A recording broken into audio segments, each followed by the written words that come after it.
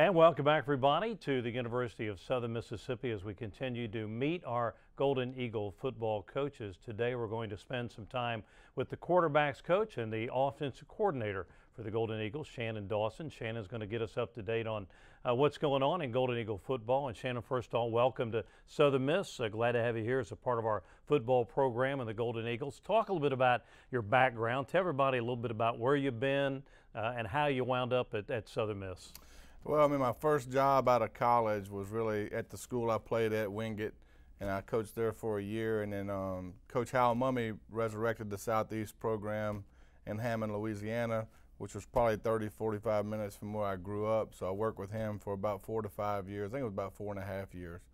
And then I was at Millsaps College in Jackson, Mississippi for 2 years as the OC there. Stephen F. Austin for 3 years as the OC there.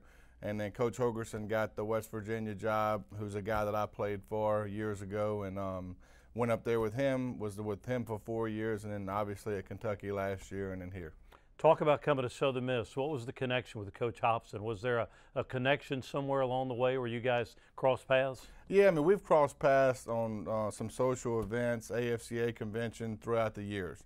Obviously, I knew who Coach Hobson was. He knew who I was, but I mean, we didn't have any professional connection other than the defensive coordinator at West Virginia, Coach Gibson, who's a great friend of mine and a great friend of Coach Hobson's.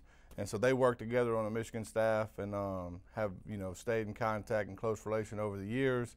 And so when Coach Hobson got this job, they were talking obviously, and my name came up, and one thing led to another, and that's how it happened. Now, you grew up in Louisiana, so I'm sure you've been pretty familiar over the years with Southern Miss and the Southern Miss program. When you think of Southern Miss and the football program, what stands out to you?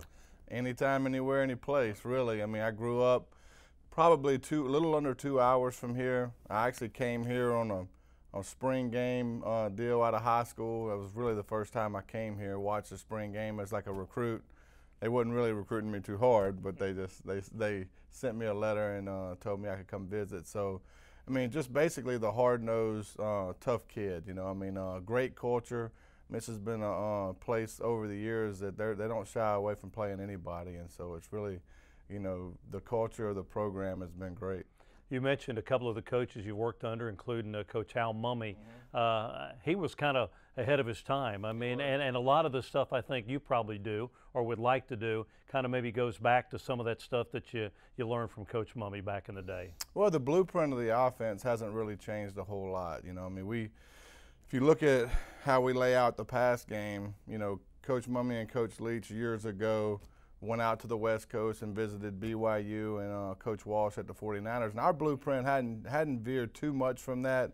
Now, we have put a lot more emphasis in the run game and being a little more physical. I mean, with Coach Mummy, we didn't hand it off too many times. And so, obviously, we've evolved from that to being a little more balanced.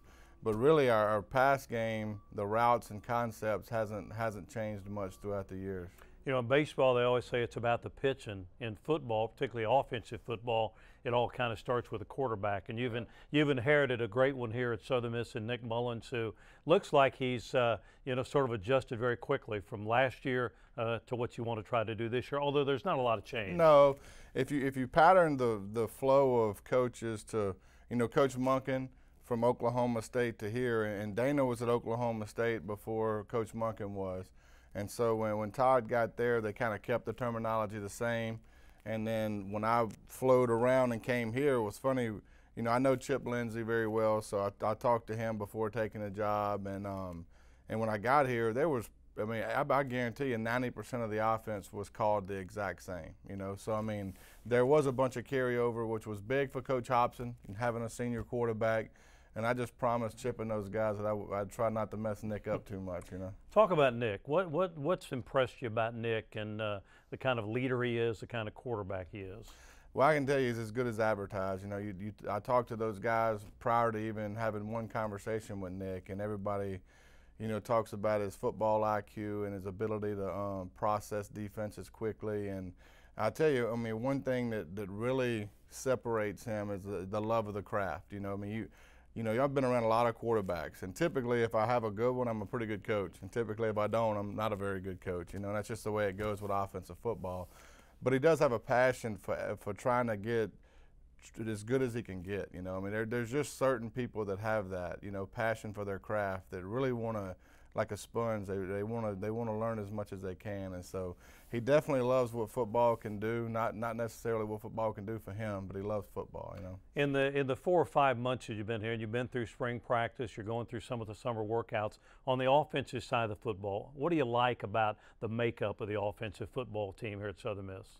It's a pretty mature, cerebral group, really. I mean, even, you know, Ito asked a bunch of questions, you know, even if the running back spot, which I've never really had that over the years, you know. I mean, it's typically a lot of those positions are just tell me what I need to do, you know. A lot of these guys want to know where they fit in, you know. I mean, I'm not talking about where they fit in personally, where they fit into the scheme. Like, this play is designed, but why, you know. And so there's been a lot of whys, you know, with, you know, Cam's a guy that's played a lot of football, so, I mean, when you talk to him, you're talking to a guy that has a different level of intelligence than most people, and Ito's the same way. And a lot of it might trickle down from Nick, I don't know, but a lot of them have the same personality, you know, where they don't talk a whole lot, they think a whole lot, you know, and they want to know why, you know, which is where I'm sitting, that's a good thing. Yeah, you mentioned Nick Mullins. You got to have a good quarterback, but you mentioned Cameron Tom. Yeah. He's a guy who's kind of the quarterback of that offensive line, who makes a lot of the calls, and you know is one of the leaders of that offensive football team. Well, our offense, I mean, for how many ever years we've done it, we've put a lot on the center. You know, the center gets us in and out of protections. Kind of take that off the quarterback, which some offenses put it on the quarterback. So that center for us is, I mean, he basically touches the ball every play, and so he's probably the most important guy in our offense. He gets us set protection-wise, run game-wise. He gets us targeted up. He controls a lot of the cadence, especially in loud environments. So, you know, he's an invaluable cog in the whole deal, no doubt, and blessed to have Cam and Nick, obviously, for one more year. Good number of guys back from last year in the offensive line, a good core of running backs back, some experienced wide receivers. What are you looking forward to when August gets here and you guys are finally starting to get ready for the season? You know, I mean, we do have a good core group of guys back, but we also have some key elements that haven't played a lot of football. And so really just seeing how they grow over the summer. You know, I mean, the one great thing about having a quarterback like Nick is I don't have to worry about whether they're going out there, because a lot of the summer's organized in such a way where they have to do it on their own. Well, having a guy like Nick, I don't have to worry about whether they're getting that work in or not. And so really what I'm looking forward to is I know what happened in the spring. We got some young receivers and new receivers, some JUCO kids that need to develop. I'm looking to see how their development over the summer has been, which I have a feeling it's been pretty good. I was going to say, look out the window here and you see them out there working here in the summer and working really hard. And I know yesterday when I was near your office, you've got the quarterbacks in there going over stuff. So a lot of stuff. It's nice now that you can do a lot of that stuff in the summer that a few years ago you couldn't do. Yeah, they wouldn't let us do anything a few years ago. Basically, the coaches just went on vacation. You know, we couldn't even. Technically, you couldn't walk through the weight room and see the guys, and now they've arranged it in such a way where we can have some time with them, which I think is highly beneficial. But even saying that, the time that they have away from us, to me, is the most valuable, because that's where you gain advantages. If you have mature guys, they go out and get stuff done. If you have immature guys, you know, you're wasting time. We talked about Coach Hobson earlier. You'd never, I guess, worked directly with him, but he's put together a really good staff of guys who sort of have that feel for what it's like and what you got to do at Southern Miss to be successful. There's no doubt. I mean, when he looked at putting that staff together, obviously as coordinators, he looked at scheme. You know, especially, I mean, he hadn't worked with me before, so I mean, he wanted to get a guy in place that had the scheme that he wanted, and but regionally, having a recruiting base is important to him too. And so me being from South Louisiana was obviously something he looked at. But if you look at everybody, how everybody is interconnected, you know, when we hired Jack, you know, I mean, his roots are in Mississippi soil like none other. And so he definitely looked at it as far as a recruiting base as much as anything else. And so, I mean, we have a lot of knowledge of each other. Even Tony. You know, I've met Tony 15 years ago on the road when I was coaching at Millsaps when he was at Weber International, and we kept in contact. So it's funny how time goes and you come full circle. Summer's going to go fast, but you got to be excited for it finally to get here and start this 2016 season. No, I am. I mean, whenever the summer gets here, it's a good timing because you do need some time to kind of decompress.